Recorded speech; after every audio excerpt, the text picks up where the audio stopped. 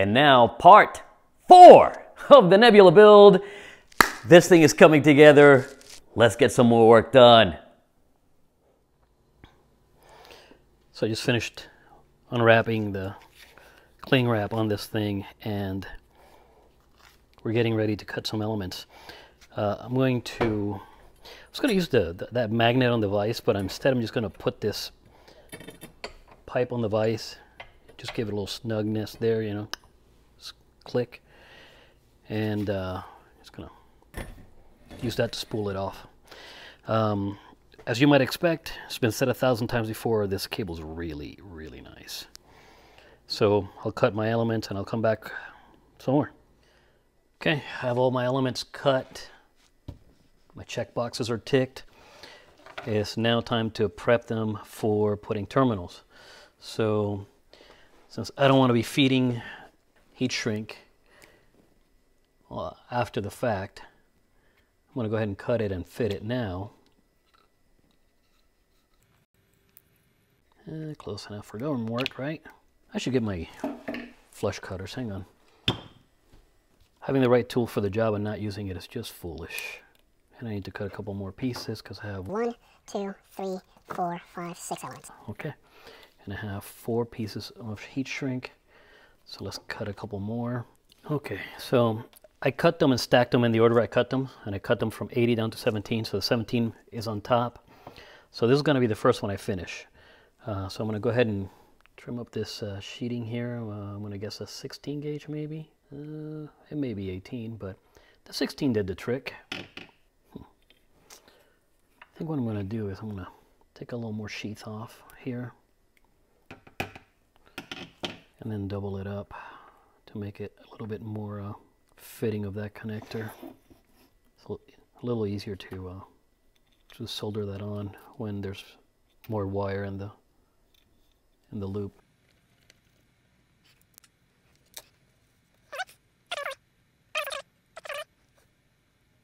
One down, 5 to go. So I have all my elements cut and 4 terminals put on them and soldered. So I'm going to prep the heat shrink. Just say the first layer of heat shrink. I'm going to put multiple layers of heat shrink on here. I'll explain here in a second. All right.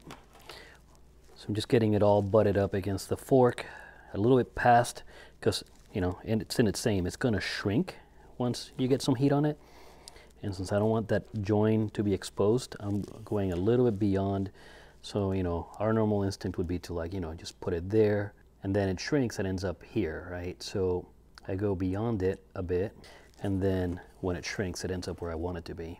The other side of it is that, oh, I suppose I should explain this now because it's the last one I have already. So the solder joint, there isn't much on there, right? And this is kind of it's a 12 to 10 gauge connector, and this is like 18 gauge wire. So there's a big gap there in the step, and I'm afraid it's going to become an issue over time, right? So what I'm going to do is I'm going to heat shrink it with the stuff that Cal sends, this, right? And then I have a bunch of other heat shrink that I have in my kit, and I'm just going to get a couple more layers on, at least 1, maybe 2 more layers on, to build this up with more strain relief, so that, you know, that gets less of an issue over time. You see how it pulled back a bit? I'm actually holding it with my thumb to keep it from sliding, and now it's starting to shrink to the point where my thumb is not connected to it at all.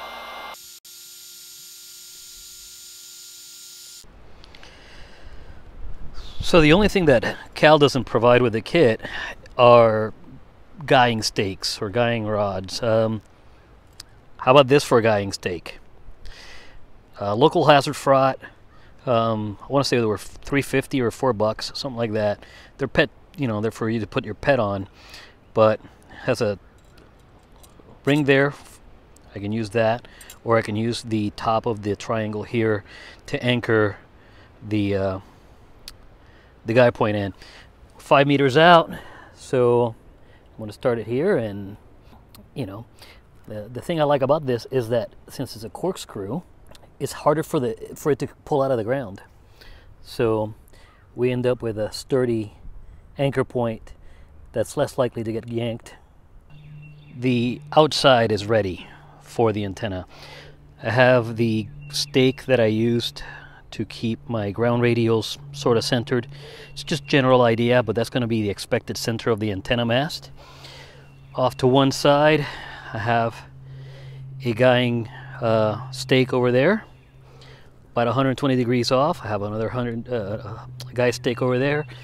Same thing over there.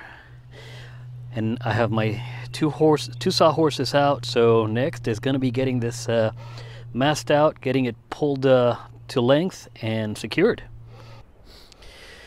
All right, so I have my lovely assistant helping me out, and we're going to extend this mast.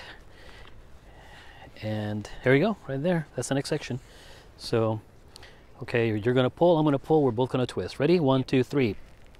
There we go. Let's do it again. No, in the next section. Okay. Ready? 1, 2, 3. There we go. Well, we forgot to say click.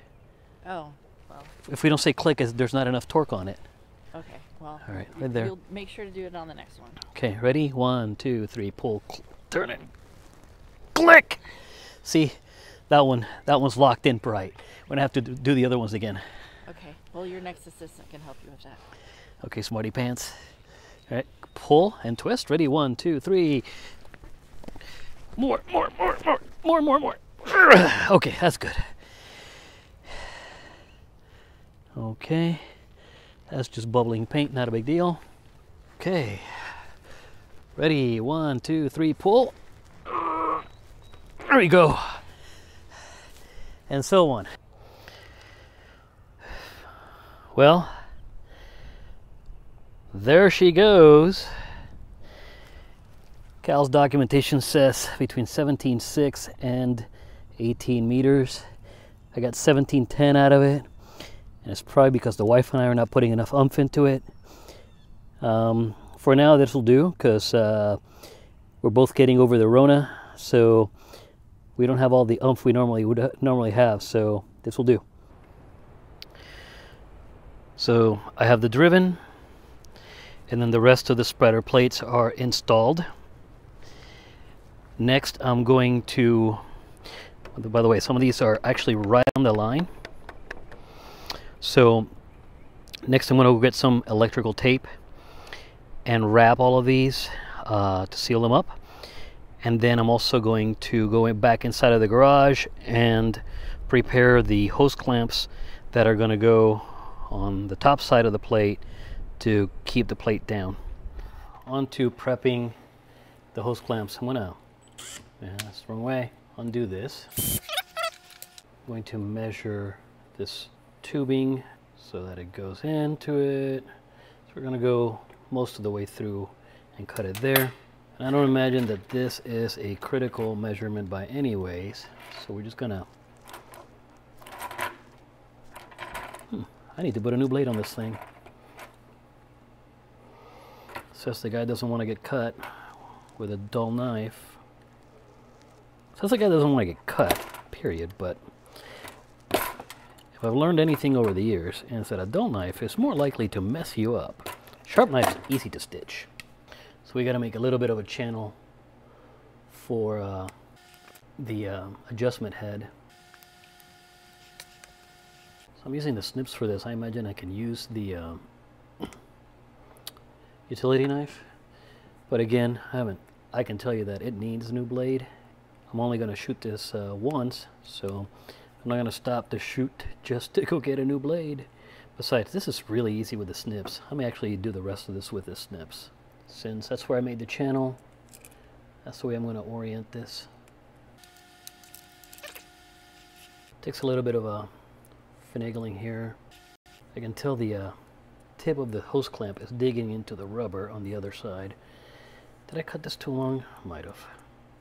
Not sure how good this is or how bad this is for the health of the hose clamp, but I just straightened it out better in the hopes that it helps get this through there. There we go. And one hose clamp done, and a bunch more to go. I'm not going to bore you with the rest of them, but you get the gist of it.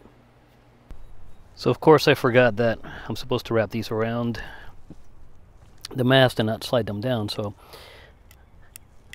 I did them inside. I'll have to get to undo them outside.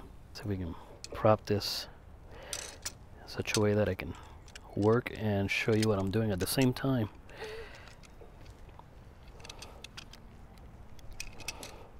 Yeah. Listen, I don't need to do it there. I just need to tighten it there. The instructions are pretty clear. Don't over tighten. Okay, so let's see. I got a hold of it now. I'm gonna put this opposite of the flying lead. So anyhow, hose clamp for every one of these plates, and then a couple more, and what do you call it? Electrical tape at all the junctions to keep the let's see. That's still kind of loose. Yep, need to tighten it up some more. That is snug, not going anywhere. So I'm going to go, you know, the technical application I believe is going click, torqued in. Okay, so without question, the most aggravating part of this entire build so far has been these stupid hose clamps. They are impossible, not impossible obviously, but they're difficult. One of them was just so snug that I just couldn't make it work. So it happens that I had one in my toolbox. I had some extra aquarium tubing and some excess from what was supplied with the antenna. So I went ahead and made, you know, this one work. But otherwise, everything else so far so good. Knock on wood. All right, gang, that was part 4. Stay tuned for part 5 coming soon. Part 5. Yeah, I know, a lot of parts to this, right? See you all in the next one. 7-3.